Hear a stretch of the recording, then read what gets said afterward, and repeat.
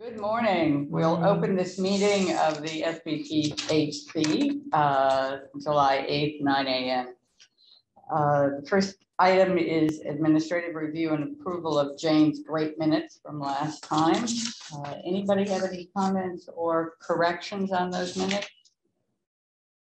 No, I would like to move that we accept the minutes as submitted. I do have one question Yes. about, it's more of a process thing. Jane, should we add like the documents that we provide at the previous meeting on our minutes out of just curiosity? I think it makes sense. Because I can help you with that list because usually I only bring the agenda, but the roster and stuff, but there's going to be like other documents. I'm just wondering if that would make sense for the future. Sure. Okay. Absolutely. Yeah, I think so. If we reference them, how will person reading the minutes make sense of the conversation about. Okay. Okay, so we have a motion. Can I have a second for the approval of the minutes? Thank you. Any further discussion? All those in favor? Aye. Opposed? We have a quorum here, so I guess we're safe, whatever we've registered here. The second item, J&J opioid settlement subcommittee update. We have one member who's not been at those meetings, but we're hoping we'll start. Just that one. I had one. All right. We've had 2 meetings so far to talk about this. And Jim, do you want to carry that conversation? Sure. If everyone recalls, we established a subcommittee of the collaborative, which was comprised of myself, Rebecca, Pat, and Ellie. And we invited Smitty and I think Gary to that. So we met the first time. We had a pretty good lively discussion about process, what to think about. And I think, and Smitty was at that meeting. What came out of that meeting is, he actually had a really good suggestion where we actually scheduled, invited all the town administrators in South County to come to a Zoom meeting with the subcommittee to have a discussion. And so initially everyone, we included Beckett too, by the way, which right, it was Pignatelli's district. And so we did meet with the town administrators. It was a pretty good discussion, a lot of feedback. It was really about gauging interest to let them know that there is conversation happening about it, but we didn't have all the answers. But some of the conversation came up about, advocating for the Rural Recovery Center because they service all of South County. The Breen Center was brought up, but Gary mentioned that the Breen Center does partner with the Rural Recovery Center, but there was no decisions made. It was really just to continue the dialogue. And we took a lot of that feedback back and we met this past week, Tuesday, as a group. And Pat and Gary are going to work together on like a formal rural recovery proposal. Like, okay, if you're going to pool your dollars, and if Lennox is going to contribute X dollars, what is that money going to go to? And then we're going to kind of frame that up and tee that up and kind of finalize that, and then possibly reconvene with the town administrators to kind of make it more formal and maybe put it on like a collaborative letterhead. So at least, Brandy and others go back to their select board. There'll be a clear, concise message saying, if Otis contributes your dollars, this is where they're going to go to. Some towns are still kind of up in the air. And if we're able to figure out a way to pull some resources together, we will. If we can't, we can't. I think the goal of the collaborative is to advocate and facilitate, but we can't be the decision maker in this. Right. There was a request at the meeting with the administrators that they sort of be given a couple more options, that they just wanted some education around what else is going on or where else they might look at spending their money. So we actually didn't. We thought we would do that, but then we didn't really talk about it at our last meeting. Well, and I think too, like there's question about like, okay, does the state provide free Narcan? And if we can find those resources and maybe encompass that into our proposal, like don't use the opioid settlement money to buy Narcan if it's available for free. So it was sort of that kind of thing, but we're still quite a bit of ways away from that. I mean, I don't know if we're in a hurry or not, but we can only do the best we can. And trying to get 15 towns on the same page is not the easiest task. and we don't all have all that capacity to make that happen, but we'll just continue to work as a subgroup. I think we'll maybe reconvene with the town administrators when we think we have a solid ask, and then just see how it goes. I've got a silly question. Is there a time frame at all from when they give you the money to when the state wants to see you starting to use it? There are some guidelines for that. I don't know exactly what they are. But there's no rush at all. Not exactly at Well, this point. yeah, except that some of the money was, Well, there's reporting requirements, and then Right, just, you right. got, I mean, if they're gonna give you a FY23 allocation, it's gotta be spent in FY23. Right, Probably right. make- All right. assume. Well, and Right. I think this morning I got an email from I don't know, it's from some state entity that basically says that they're gonna have to pass actually legislation to allow this money to be put in a special revenue fund instead of in general fund. Okay. So like, I just think there's a lot of moving parts. Okay. right.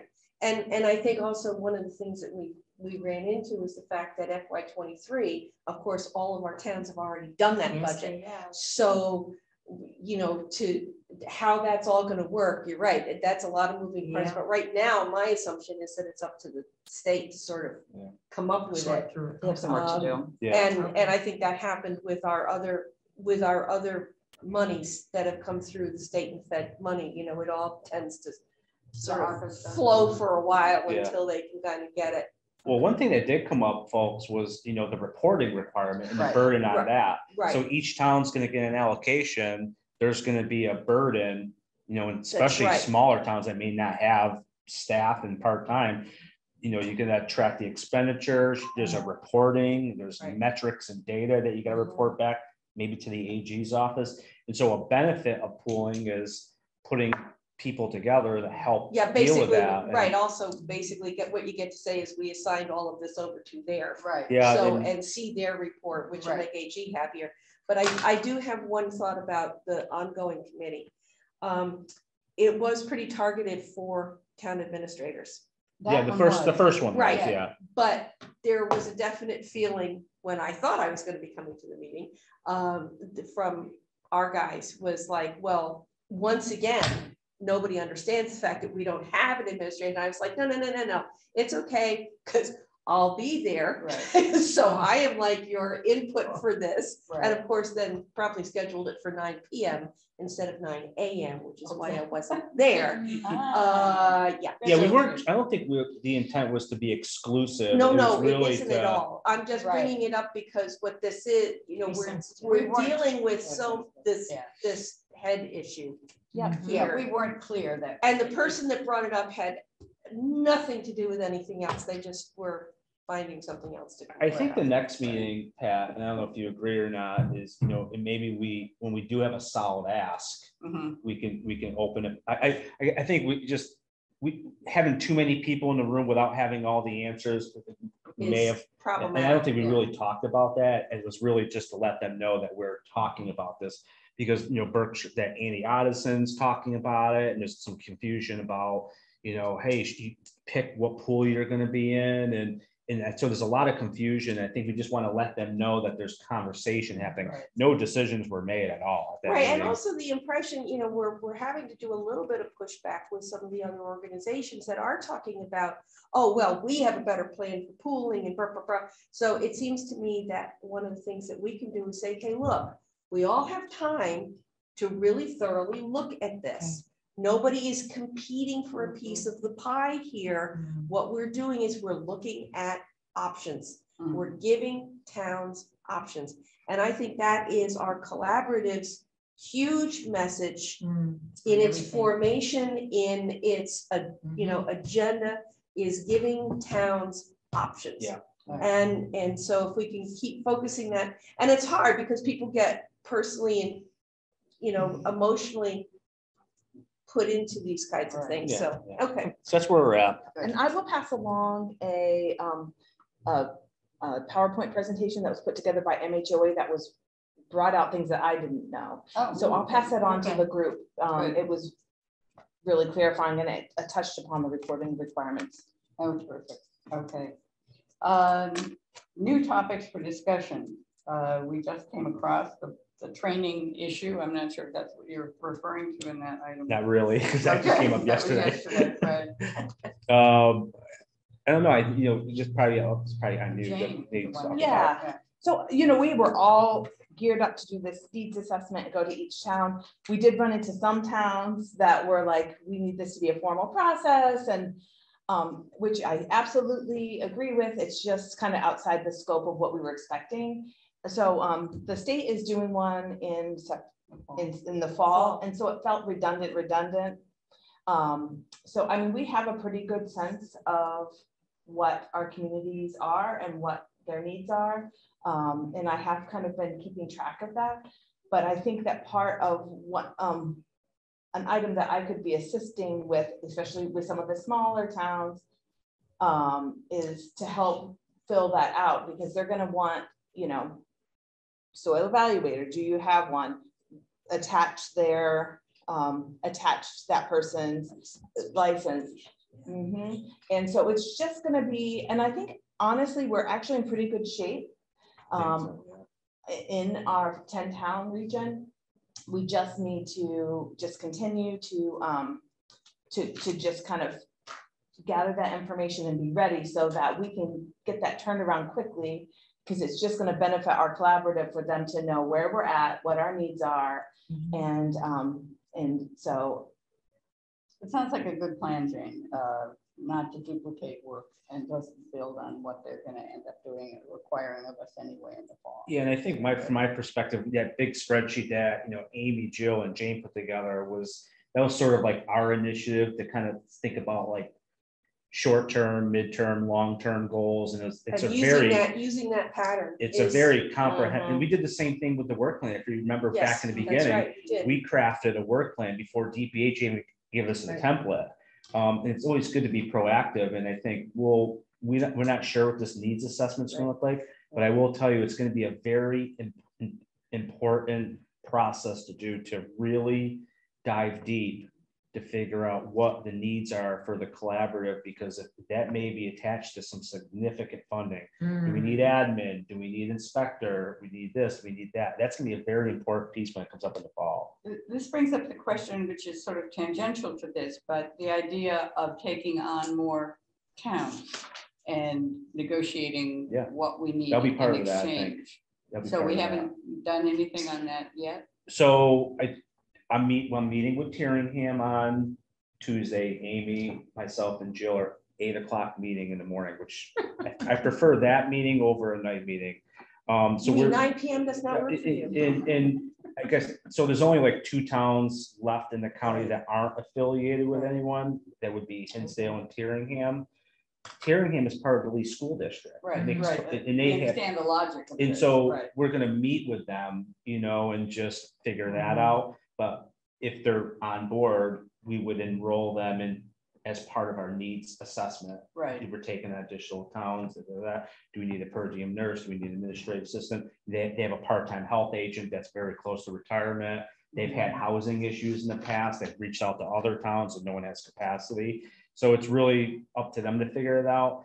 The Sandusfield thing is sort of up in the air. I know Laura said yesterday they're going to go in but they need to figure out their short-term and long-term goals. One thing I did mention to Jane the other day is like, well, if they're really interested in doing a needs assessment, they need to be very clear on what group they're going to be part of to do the needs assessment. Right. Are we going to incorporate Sandusfield into a long-term needs assessment, or is the Alliance going to do that? We don't want to do both. Right. So Sandusfield has their own things to sort out short-term, because their health agent, as you know, Vic Herkovich, longtime health agent, passed away. And so they're in a very tough position. And again, long-term speaking, it's about building capacity and sustainability. And so I don't have any other updates outside of it, but you're right, Pat, we need to incorporate that into a needs assessment. Good. And Pat, when you were asking me, you were actually talking about the desired fall training topics. And yes. Yeah, that was so there's a couple of options. I really would like to do at the end of the summer, like in September, some sort of a training. It could be attached to the meeting. It could be separate from the meeting, whatever the committee would like. So You mean training for the board? for the board. Uh-huh. So capacity building for the actual board. And I have been put in touch with Gwendolyn Van Zandt, is one of the options. She has a cultural competency program, which is interesting and really helpful. They have stuff to offer about mutual aid network, COVID hesitancy, and harm reduction. So those are some options. So the other thing that we could do is I was going through some food code stuff and came across some exemptions that I did not know existed in the new food code. And I mean, I feel like I'm as familiar with the new food code. And so I was thinking, I have a sheet that we put together actually, and I think Great Barrington has it too, is it has like all your nonprofits, like whether or not they need to get a permit, like, you know, bake sale, do they need to get a permit? Do they have to have a food manager? Do they have to have allergen awareness, right? And so it's actually choking, choke saver. So it has like a chart so that it's really easy, and then underneath it has all of the descriptions. And so something like that might be really helpful, like nonprofits. Yeah, I think even though we as individuals may not be making these decisions, we know that we're approached by people who are asking us these questions, and to have knowledge of it and to be able to offer accurate information, I think would be terrific. I would welcome that. And then the last option that I thought about is having those housing people come and do like, what is hoarding? What are the different kinds of hoarding? What are some different approaches depending on what the different types of hoarding it is? So I just wanted to think about that. And yeah, the one thing that I would like to put out there is that for me personally, I think it would be great if these trainings were attached to our meeting. Yeah. Oh, sure. So that we don't have one more meeting for me to miss schedule, because it's really embarrassing to show up at 9:30 at night. But I just think that, you know, you're focused, you're here, even if we have to go until noontime, whatever, you know, and have it. I it's think not all, it won't be all the time, but I'm really advocating for racial and health equity training. We've all been exposed to it, but I definitely want to make sure that we expose and even ourselves if we to have that. we get to the point where we can plan to have trainings quarterly or whatever, you know, on a regular basis, because we're talking about moving our meetings, stretching our meetings out. But so I think having something like that is great. And I think also that one of the things that the collaborative really is going to be helpful for is to be getting agents used to using us. This agent is very used to using you, a lot. But you know, where do we go with our information? You're saying you have people who are approaching us. Well, who's actually approaching us? Is it the agents who are coming out? How many people approach you, Diane, all the time? Too many. I don't even like to walk in town sometimes. Well, I'm at the dump, so let me tell you, that's my office hours. But yeah, so having that there, I think is very important. Good. Great. Okay. And then one more thing is on the needs assessment, I just want to recognize we have a public health nursing needs assessment that is very comprehensive, and well thought out. So I just didn't want to, like, I was focused in on the state stuff, but I just want to acknowledge that we have a really comprehensive nursing needs assessment. That one's about capacity and like staff, right? Or is it? I mean, is it also topical? I guess we don't know. We No, it's going to be everything. Everything, like housing. Have you taken the Mass Fit course? What are your CEUs from that? Capacity, capacity is more sort of community. You know, does you know, because some towns have like the permit system.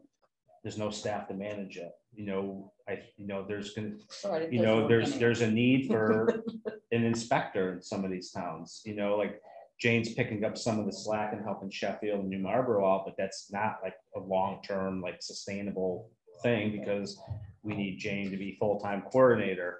But all that stuff, I mean, we have a shot here to really maximize this collaborative for long-term, and that includes nursing. I mean, you know, Amy and Jill, you know, they're building things as they're going along, but if we really want to do a lot of different things, it may take more than 2 nurses. We don't know what that looks like. So I think, Well, we know it'll take at least 9 nurses, but whether or not we can actually manage that. you know, Or even just administrative capacity. Yeah, oh, yeah, support our efforts. you know, Like, we wanna, first, we you want to know, build a yeah. website. Right. No one here has capacity to manage a website. Right. Um, No, okay, yeah, we that's got it. We got it. We could go on a long time, but yes, that all has to get folded in. Right.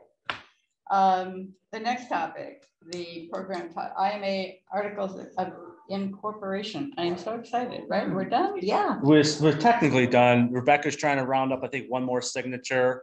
We'll pull all that together and then we'll send it off as one document to all the clerks and everything, send it off to the state.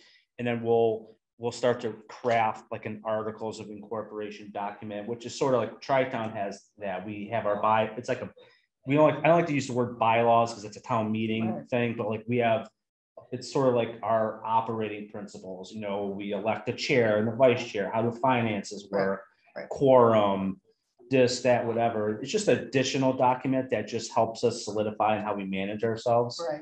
I actually have a draft, but it's probably a little bit outdated.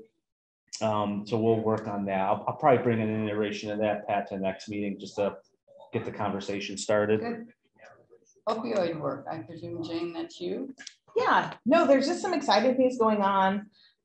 We do have some dialogue for harm reduction that we'd like for the boards and the towns to start talking about, just as far as like what harm reduction is, why it's important. And there was a group, including Amy, was able to like put it into like a readable form. And then we worked on it. And we had decided that while it's all good information, and so actually our intern is looking at maybe chunking some out, and so that we can start introducing that conversation around what is harm reduction, what are some things that we can be doing as towns. And in fact, the new opioid toolkit for public health officials just came out. That is another thing that might be good for us to talk about at some point. And there is a PowerPoint already presented for that. So that for training topics, that might be another thing that we could do, because the topic of the, the things that we need to be discussing right now, that's right at the top of the list. That's great. That's really good to hear. And I did send out the minutes from the last meeting, and it had a pretty good overview of all of the initiatives. And so maybe quarterly I'll do that just to keep you guys abreast. Terrific. Yeah, I think adding that to the topic of training, of education. Let's say training / education. Mm-hmm. Whatever makes it a little broader. Oh, and that favorite topic is URL options. We have, I looked at a bunch of different things. Unfortunately, the Jimmy Buffett fans got the CBPHC. Yeah, it's the Southern Bay Parrot Head Club. Oh my. Yeah, they seem really invested in their URL. So we kind of decided on SB-PHC, so Southern Berkshire-PHC. And that's short. It's only 6 letters. I think it will be easy for people. And so I don't know if we need to vote on it, but I'd like to move forward. Is that a .org, Jane? Is that like a .org? There's a .org available. So it's sb-phc.org. .org. Yep. Right. Yep. Right. And so with the board's blessing, then we'll just go forward, purchase that, and then have it, at least for now, phantom link into our existing webpage so people can find us easier. Right. Which I'd like to make a motion. It works for me. Now, is it a hyphen or an underscore? It's a hyphen. Hyphen, okay. Okay. But that 6 letter or 6. Yeah, it's a little weird putting it in there because we don't use a hyphen in the name at all, but it's a way of getting close to what we need. I think Yeah. it's fine. I think it's fine. Yeah, I think I'm going to second your motion. thank you. Okay. Moved and seconded to accept sb-phc.org as the URL for this wonderful organization. Anyone on Zoom have any thoughts or discussion before we vote? No? Okay. All right. Any further discussion? All those in favor? Aye. Anybody dare oppose? Aye. Hey, Freddie. thank you, Freddie. Okay. Terrific, that takes care of that. Public health nursing update. So nice to see you, although I hardly recognize you. I know. I love the I'm looking haircut. at I love you. that. It's It's good. So nothing really huge. Just wanted to share an update. You know, COVID, as you guys have seen, remains in the green low transmission zone for this part of the summer. I think we're probably going to stay there for a while longer, but expecting we're going to start ticking back up in another month or so. So just to hold that in mind. And with that in mind, we basically depleted our very large mask supply, and we will be receiving another large amount from MEMA for free. We just have to pick it up ourselves this time. So we'll have that. We still continue to get requests from basically all the libraries to keep them stocked in their little green bins. And then we've been adding the COVID tests that we received from that Rebecca got when we did end of the stop the spread. But I know a lot of towns have received kits by now. So that might be a thing. So just so you know, those bins are there for free to use them in the interim. And also consider holding on to a good chunk of them, because I anticipate we're going to really need them in the fall because of the reduction in testing. And, you know, just people aren't really sort of planning at the macro level for these waves. And so we can plan on a local level to have the supplies we need. Jill and I are actively involved in, you know, now this is mid-July, so we're almost mid-July, we're planning more actively for the fall flu clinics. And then at the tail end of those, some homebound vaccine distribution. And so we'll be sort of starting a little marketing around that in another month or two, but the actual planning for flu clinics, getting volunteers and all that, we'll be doing sort of emergency response simulation and just making sure we have all our supplies, and been talking with the state about our state supply coming in and private order and all that. As you know from previous meetings, Jill had received half of the car seats that we'll be getting.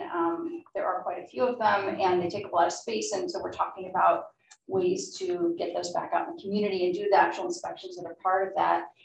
So for now, it's on an individual basis. Jill's thinking about how to plan clinics around this, and we'll let you know when those are available and who we're going to partner with. But there is marketing material now that I guess it's electronic, so they're just finalizing. We just got a Spanish version. Our lovely intern helped us with that, and so we'll have those materials to distribute so we can get them out to the community. Lennox used to have, I don't know about other towns, the police used to do it. Yeah, Do you think there'd be any interest again with the local police stations that's to something do we it had with talked her? about, and I think actually one of their staff members actually attended with Jill the same week that Oh, she went to good. her training. When we first started a year ago, we did sort of reach out to all of the groups we thought, fire, police, and others, and it didn't seem to be actively happening in South County anymore, which is how we identified it as something to target. You might keep in mind the opportunity that the Sheffield Fair presents in Yeah, September. that's right. Apple squeeze too in Lennox. Yeah, I mean, Lee if has nothing that, else, to get the Founders. information out. Right. But, yeah, so we'll think about large scale stuff, online, you know. Yeah, we got Founders Day in Having Lee. on the town websites, you know, all the Yeah. ways. No, the apple squeeze, I would always be happy just to man a booth for you. Well, that's the thing, I little think, table. Yeah, you we'll know, again, have as a we booth start to at think the about Sheffield one. for the Board of Health. Yep. thing, great, yeah, I remember last year you were going to before they canceled it. Right. Yeah, just thinking about ways to get our stuff out in the community. You know, we've been actively involved in camp support. So far, things seem okay, but you know, just yesterday had a little outbreak of 7 now campers, and I'm involved in conversations with one of the camp directors from New Marlboro about that. How to We had one of Luckily, our we kids had sent time. home. yeah. She's at camp there, and so then she's going back. But what's exactly. very positive Mhm. is the fact that I think all of the camps in southern Berkshire have required vaccination. Not at this one in particular. Oh, unfortunately. okay. So Well, they have had to send those kids home. so the immediately, camps, but right, the camps that did, all Have right, been in let's good put it shape. They're this, doing okay. yeah, they can send the individual kids home without Yeah. overreaching their entire program, which has been very, very helpful. So thank you for that. Yeah. Rebecca had her hand up. I don't know Oh, if it's for sorry. you, Oh, I'm Amy. Go ahead, Rebecca. Do you want to wait? Go ahead. I was just gonna, I can wait until Amy's done with her nursing update. Okay. Couple more things. So as we mentioned, we have a lovely summer intern helping us.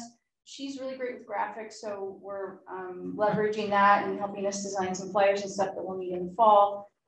She's been building her data skills, working on some epi analysis of our Maven data, which is great. You know, she's at the beginner level, but we're building that. And so her sort of bigger final project I wanted to put a question to the group.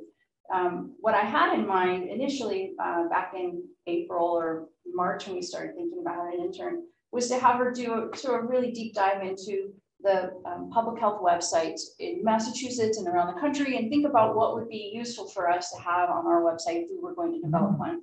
And, you know, recommendations, what seems to work, what doesn't, how to streamline it, you know, actual tools to use, just really have her go deep into that.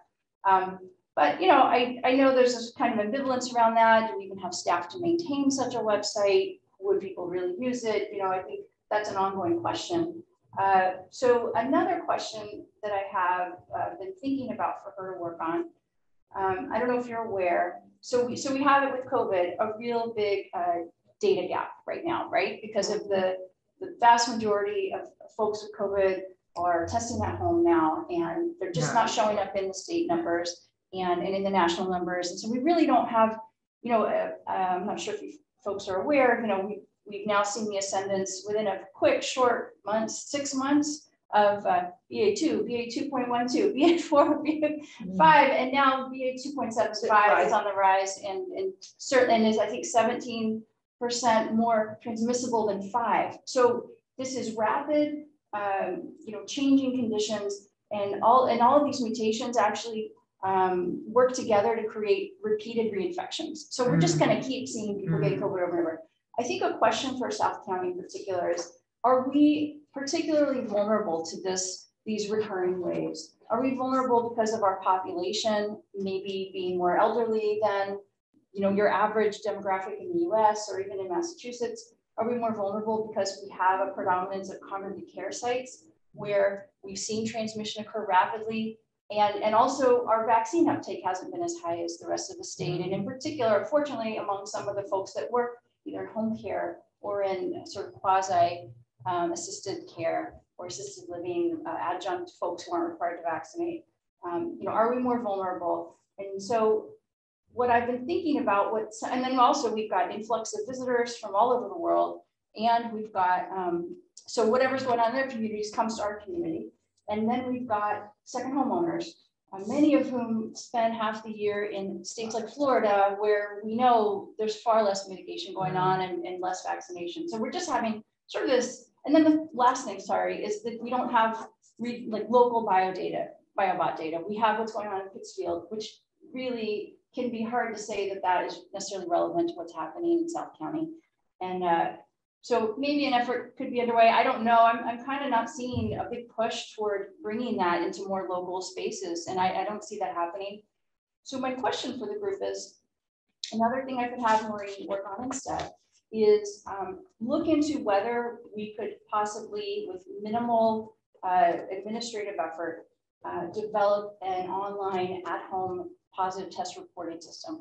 There are other health departments doing this in Massachusetts. Around the state, it's happening, around the country, it's happening more at the county level. In Massachusetts, of course, more at the town level, larger towns than us, of course. But we could possibly do it for all of South County, not necessarily restricted to our collaborative towns. And then it would give us perhaps more of a sense of what's actually happening, because we're really seeing just the sort of shift in macro thinking about, does it even matter to know how much transmission is happening locally or even, you know, at the state? We all know those numbers are so far off. We just look at them for trends. We look at the positivity percent for trends, but really it's sort of departed from reality so far. That's a question. Maybe we address it the next meeting. I don't know. No, those are really interesting questions. I think the one you're just articulating is the most valuable for us in terms of managing what's going to happen as we move forward in COVID. And it strikes me that there are people out there who say, how do I report this? What am I supposed to do with this information? So that would be a good asset. The other weird thought I had is, as you're talking about different people coming from all over the world and is there anything working with something like Tanglewood and saying, how could we partner with you to understand more fully what? good luck. No way, forget it. It's not just Tanglewood, it's all over. Yeah. It's very- Well, what I was That's thinking fine. of in line with that is bringing the hotels in, offering training to hotels. Yeah. And how are they, how It's do an they, interesting interaction. how with do they hotels, cope? actually? Yeah. okay, because you've got your cleaning staff who are constantly exposed, Yeah. you know, and God knows, you know, doing hotel cleaning is like probably one of the lower pits of hell Yeah. for people. But, you know, think about where our transient population is staying. So do we Absolutely. need to think about hotels, B&Bs, But you what know? would we do with them? Well, for example, just yesterday, I get a call from BMC. They're about to discharge a fellow from California who came in for other reasons to the ER, ended up being asymptomatically positive for COVID. He is traveling with a large group of extended family. They've all come out here from California. They have another flight home on the 10th, which happens to be the day he's no longer infectious. But all of their party is over 65 and, you know, fully vaxxed and boosted, but all staying together in this small hotel in Lenox, actually. And, you know, it was quite a long conversation about strategy because we really have no mandate and we really have no, you know, sort of true authority around this, other than to say he physically needs to remain in the room, but you now have this sort of, you've got the hotel staff. Well, this is, yeah, my thought is everything. really what we're talking, from my point of view, is what we're talking about is having them be able to talk to their employees about how they stay safe. You know, we can't really, we just can't, I hate to say it this way, but we can't worry about the people who are coming in because you know what, they're gonna go home. And we can't, we're not there. But if we let these residence areas know that if they have questions about how their staff could be protected, what resources would their staff have? Because most of them are part-time, underpaid. You know, these are the very vulnerable VIM people. But they're very well educated and protected. Well, I mean, VIM is, yeah. yes, If they're but their hooking them, employers are not. Yeah. Not every employer is like Guido's, Well, and okay? I think we really have to address with them as a business issue, and it's on. And me. I say have Chamber not- of Commerce. Right, I have not reached out to them, it's just sort of dropped off and Of off my course. radar, but I think that would be, maybe it's a little bit of a sort of self-serving statement, but I want to say, I actually also feel like that might be a local Board of Health to Chamber of Commerce conversation at that level, because I sometimes feel like they're kind of like, well, who are you? What are you going to tell us? No, the I'm the problem with it resource being with a local. information, but I'm not the one at the level making the link. That's how it feels sometimes. I think we should table that discussion for the next meeting, come up with some ideas. I know it's very difficult. Right, but in the Well, meantime, it- you need to yeah. get the intern working, so I I think mean, developing. it's the- no harm for her to do that if we see that as a potentially more useful task than having her explore a website. Yeah. I think. If So we I have feel that way, she can questions. develop that, whether we do it or not is another matter. Yeah, I have questions on your kind of breakdown, but I'll Yeah. let Rebecca's had her hand up first. So unless you have finish your wrap around your updates and come back to That that. would be it, actually. That was Okay, it. Rebecca? I really like that idea of coming up with some sort of local Southern Berkshire way of self-reporting at-home antigen tests. I do think that would be a valuable use of an intern's time. You know, it's not going to solve all of our problems, and I'm going to second Amy's question with, like, you know, yes, it's more data, but like, what do we really get from it? But I do think ultimately it'd be helpful. So my vote is to go forward with that. I think that would be a valuable use. And even if it's only capturing 25% of positive at-home tests, I think that's more information than we have currently, and it can only be helpful, even if it doesn't translate to public health policy or more effective education. And I say that because I at this point, I do believe that people are informed. They know what to do if they test positive. They know what to do for the most part. I mean, I think there's still a little bit of hand holding, but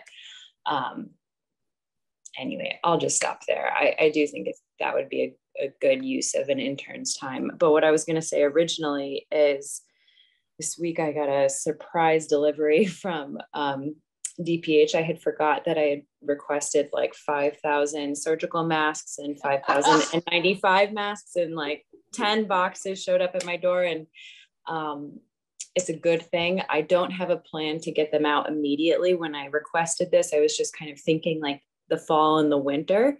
But Amy and Jill and Jim and Jane, I kind of like to utilize the collaboratives transportation to get that out. These, I ordered these for Great Barrington, but I'm not trying to hoard them for Great Barrington. But it is kind of nice that we don't have the constraint of like the obligation of getting them to the wider community. But like I said, I've got 10,000 masks now. Great. So I know you're already at places like Vim, or you have relationships to deliver that PPE with like our libraries and Berkshire South organizations that are in Great Barrington. But again, I think I would like to hang on to them a little bit longer, just because I do feel like, I don't know, I don't mean to be pessimistic, but I think we're kind of in for something in a couple weeks in terms of another wave. So. Rebecca, did you want me to pick up those supplies or a portion of those? Because we have the storage facility with all our stuff. Yeah, sure. I'll shoot you an email about coordinating now. I mean, there's space for it downstairs. They're already stored in our supplies closet. But like I said, if you guys are already out delivering masks or antigen tests to these organizations, I'd like to use you guys to do that for us. We may hold off just a little bit, keep them where they are for now. We have a delivery of, I think, 3,000 coming, or will be available to us in a couple of weeks to pick up. Okay. So that may take up our current storage, but certainly we will just keep replenishing one another.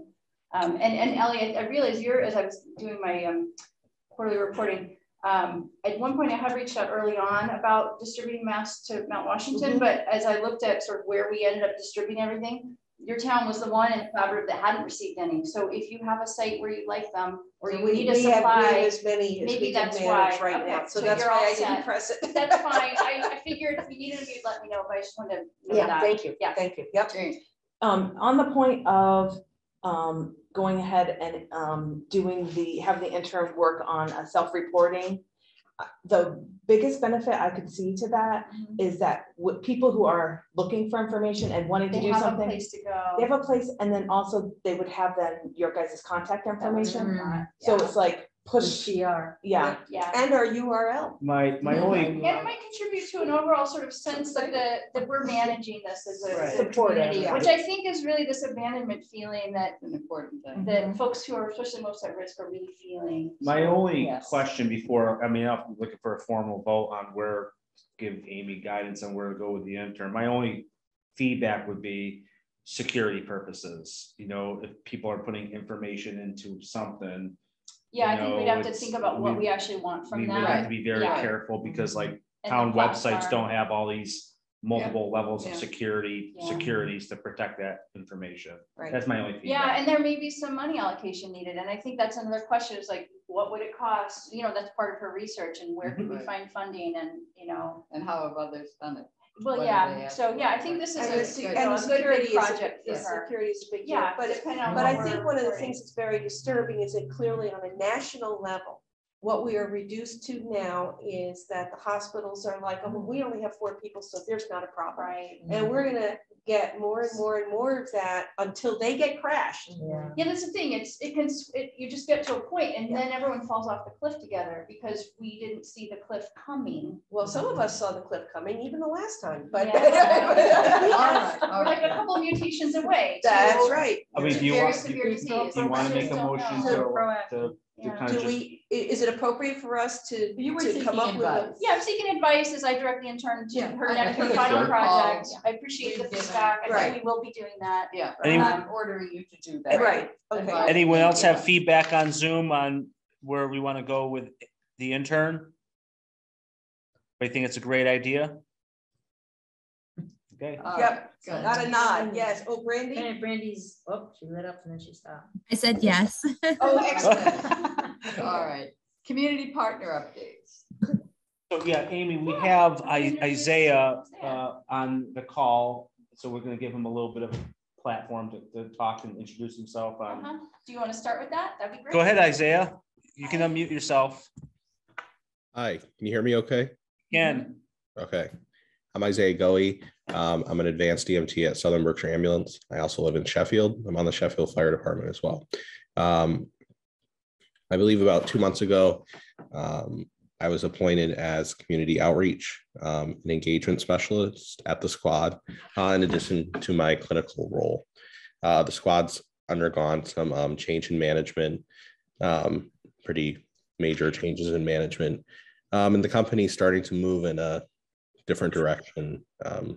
We're trying to do some more things in the community, which is what my role is designed for. We had discussed doing some blood pressure clinics and had reached out to some towns. And in that process, I found out about this group here. And I had met with Amy yesterday and found out about all the wonderful things she's doing. And really what I would like to do is have the ambulance squad help her in whatever projects she has going on and bring our perspective to things. And I think that would just be a great partnership to have. For a while, it's kind of been neglected. Of course, we respond to emergencies in the community, but there's more things in terms of prevention we could be doing. And I'm looking forward to starting that. But yeah, I had a great meeting with Amy yesterday. We had talked a lot about some great ideas and about ways the ambulance squad can help with the programs that she already has going. Isaiah, I'm really glad you followed up on that suggestion of connecting with the collaborative, because it just seems so logical to me when we met that I couldn't imagine fighting. Right, right. And I also, so it was so great to talk with Isaiah, and I really liked hearing, we were able to sort of clarify sort of where the impetus is coming from the ambulance squad, where the funding is coming from. So they're sort of self-supporting around some of this. And then also what they're already doing that I think has a direct bearing and relationship to some of the work, for example, that the opioid working group is trying to do. So one of the things, Isaiah, I'll mention is you were talking about the Narcan packages, I think, that were sort of being developed along with training when you've responded to an emergency requiring resuscitation and involving opioid use. And one thing that Isaiah wasn't aware of, and I don't know if you've talked with Sean about this, but about the warm handoff link. And, that might be another thing to potentially, I know it's sort of initially designed for providers, but it's also been talked about to be used, put out into the community. So that could be added to their kit, for example. Yeah. And maybe Isaiah could join the working group even as sort of, because he described to me there, I don't know if you wanted to speak for just a minute about sort of the role the ambulance plays in the mental health and opioid emergencies of the county. I was just reminded, it's so crucial.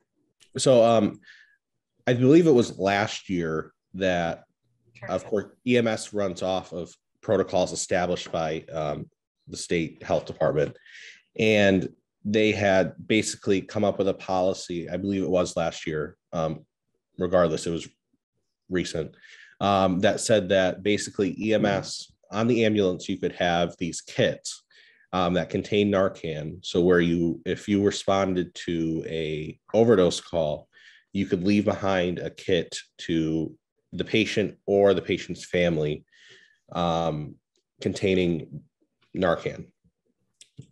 Because a lot of times we encounter people who don't want to go to the hospital after they've been revived with Narcan.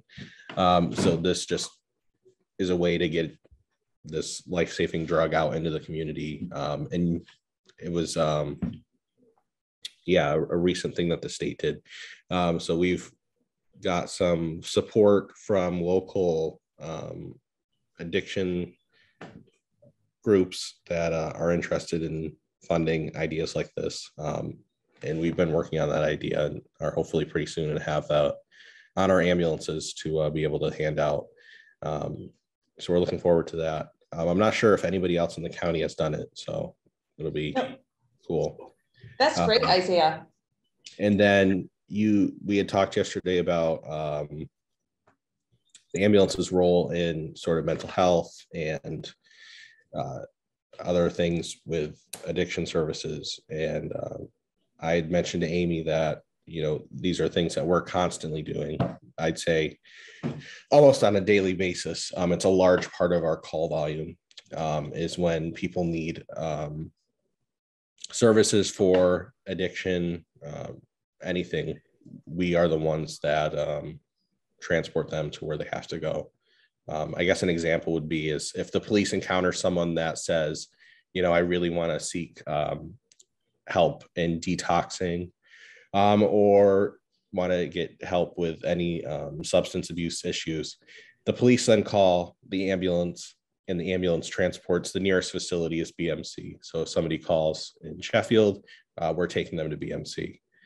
So it's a little bit of a long drive, but that is our role in it.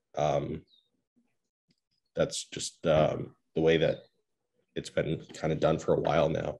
But it is something we do all the time. So Isaiah, so I am facilitate the South County Opioid Working Group. So like Gary's on there. Oh, hi, I'm Jane. Hi. And so I would love to sit down with you because of all the changes, we've struggled to get a face of someone who had time to sit down with us. So I'm just really so happy that you're in that position. And, some of the things we've talked about, and we can talk about this offline as well, is like providing support and possibly bringing training if you guys want that. But, there are some tools, I think, that we've rolled out to the nurse practitioners. We want to roll it out to police departments. And then, of course, you guys, which you really are you might not get there first all the time, but you guys are really the ones that are making the decisions on how to help people. And there's a huge social component of your job. So I look forward to working with you. What's your email address? I'm going to connect you guys. Okay. To do that. So Rebecca had her hand up. Hi, Isaiah. Thanks Hi. for that. I'm just going to agree with Jane and everybody else. That's incredible. I'm happy to hear that EMS does this work. It's just wonderful. Thank you. But you reminded me of something. So Pat, Jim, Ellie, and I, we are trying to put a proposal together for town admins and this group on how best to use the state. I don't know if you were here in the beginning of the meeting, but we're trying to put a proposal together for towns to best use this opioid settlement money. And what's come up a lot is, data, like how do we convince town administrators or town managers that there is a problem in South County, because when you look at the numbers of deaths, we don't really compare to anywhere else in the state. And then, we can talk all day about how that's just an issue in itself. Like, it's not a problem until there's deaths. But so I was wondering if EMS has any data of like how many overdose calls you go to, or how often you distribute Narcan. If there's, I'm sure a lot of that is HIPAA protected, but I just didn't know if there was anything that you could share with the group in terms of data. So actually that's a part of my position as well. And I have data in regards to all that. So I can see how many overdose calls we respond to, how many people that I know where everybody's been transported. I can see the reason why. So I have access to all that information. Pat, Ellie, Jim, do you think that would be helpful to have? Absolutely. Yes. So yeah, and I'll, Rebecca, let me know when you're done, because I have some comments too to piggyback on what you're talking about. I'm done. That's all I want to say. Thank you. Yeah. So thanks, Isaiah. I think a couple of things come to my mind. I like when you talked about these kits, about, you're trying to figure out a funding stream, how much they cost per unit, whatnot. I'd be really fascinated, maybe with your connections with Jane, to understand what those cost factors are. For possible future grant funding, and B, possible existing funding to help support that. Because I can't speak on behalf of my 3 boards. I would love to explore that. And I don't know if you cover Lee, Lennox, and Stockbridge through Southern Berkshire. I know Lee Fire has their own, but I would love to understand that model and not only figure out funding mechanisms to support it, but B, towns are also looking at options on how to utilize the opioid settlement funds. And as we're still working on a proposal, they want other ideas on how to utilize some of this funding. Some of it, we're going to give some to rural recovery to, cover the people in South County. But in addition to that, could the South County towns put a little bit of money towards helping you folks out to get these kits out into the community? That's a perfect idea of how to utilize some of that funding as well. And I think that's really it. And to answer Rebecca's question, any data we can get to add to our argument to pool settlement dollar resources for South County, the more data, the better. Yeah, absolutely. I can pass it along to Amy. I can send it off to her. But I like your model, because I would love to bring that model to Lee, to Lennox, and to others. I think Lee covers Stockbridge too, I think, for ambulance. But not to put more burden on EMS and fire, but if you have a model that's working, you're getting these kits out in the community. I would love to see how that works. So I can at least float the idea to our other constituents, because that's outstanding to hear that that's happening. That's awesome. And then once the kits are on the ambulance, the state does require pretty thorough tracking of when they're handed out. So I'll have numbers as to how many we give out and in which situations they're given. Terrific. Thank you very much. I'm sure we'll follow up with you on many of these things, Isaiah. Yeah. And one thing I can do too, Isaiah, we have a roster of the collaborative board, but community participants. We can, Amy can connect all of us together. I can add you to the roster. And, we also meet the second Friday of every month at 9 a.m. and it's a public meeting. You're more than welcome to attend. And after the meeting, we do put our minutes onto our Tri-Town site, and the recording goes to CTSB, which is Community Television of South Berkshire. So you're always invited to join our collaborative meetings at any time you want to listen in. All right, thank you. I just also want to say that Jim's point about taking a model and showing it to a group that may not actually be in our collaborative service per se is exactly what this collaborative is made for. So we're helping our immediate towns for Southern Berkshire, but we're also including those communities that they may not be served by that particular organization, but that organization has something to offer to the area. And I just think that that's something to bring up to people like Smitty, who are looking at their whole area that doesn't, it's another side to our collaborative. That's what collaboratives do. They spread out and they help. It's not that you're ordering anybody to do anything. So this is great. Thank you. It's great to hear that this is coming on. And Jay, one thing when you guys connect, if you get a fire ambulance, not to say this would ever happen, that they're not interested in doing that model. Right. Are we restricted to EMS, fire, and ambulance to distribute these kits? Can boards of health do it? Can yes. nurses do Yes. it? If you're trained, you can do it. So, and there's quite a bit of money. So the kits, they provide usually 2 doses of Narcan as well as a CPR mask. Is that right? Yeah. And they're in a plastic baggie. And so Gary is a trainer. I'm sure that Isaiah, probably you have people in there that can train people. But one of the 2 things that we've been talking about is getting them to gas stations and hotels and training those people. Hotels, that's one of the places that was coming in my mind. And then there's also at the BHS level or at Fairview level, I can't remember which guy it was, but one of the high level guys is even interested in having wall mount kits, like in public spaces. Like AEDs. Like AEDs. So there's a lot to this. I'm so happy to have you at the table, Isaiah, and can't wait to, maybe we could schedule a meeting and kind of go over. Yeah, great. So we're wrapping up community park. So thank you, Isaiah. Like I say, you're welcome anytime, and looking forward to learn more.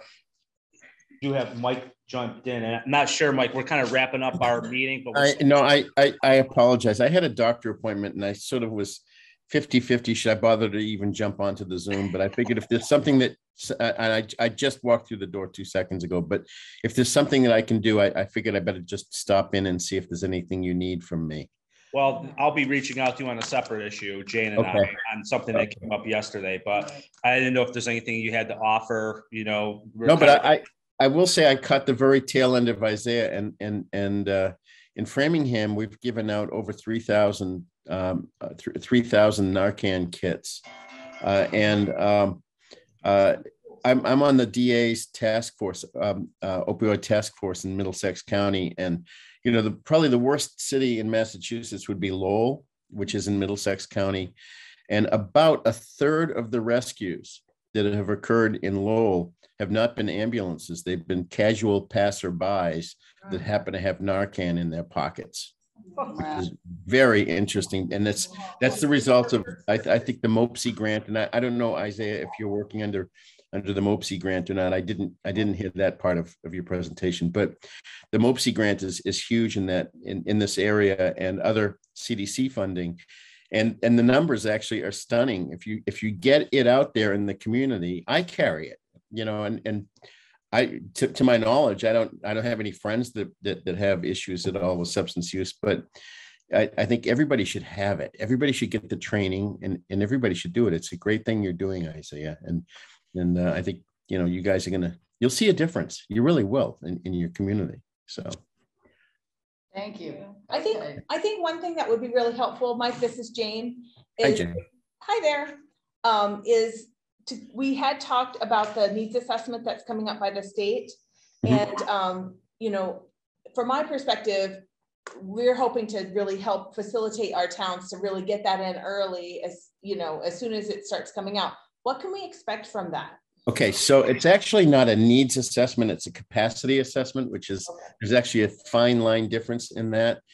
And what's going to happen is that they're going to be, the DPH will be reaching out to you guys all. And they'll actually, probably, it's looking as though they're going to be sending somebody physically to come and visit with you.